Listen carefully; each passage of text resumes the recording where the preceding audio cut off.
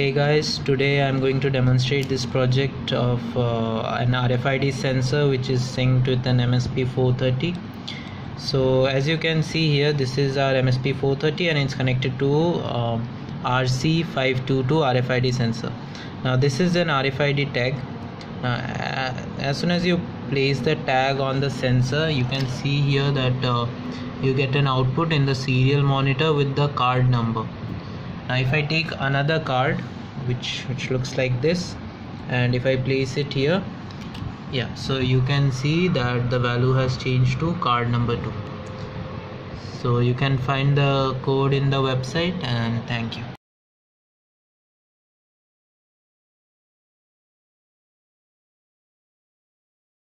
Hello everyone, this is the MSP430 project.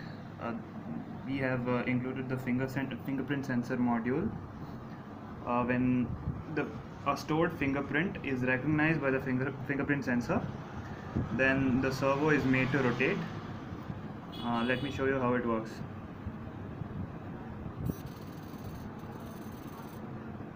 The servo rotates only when the fingerprint sensor recognizes the fingerprint.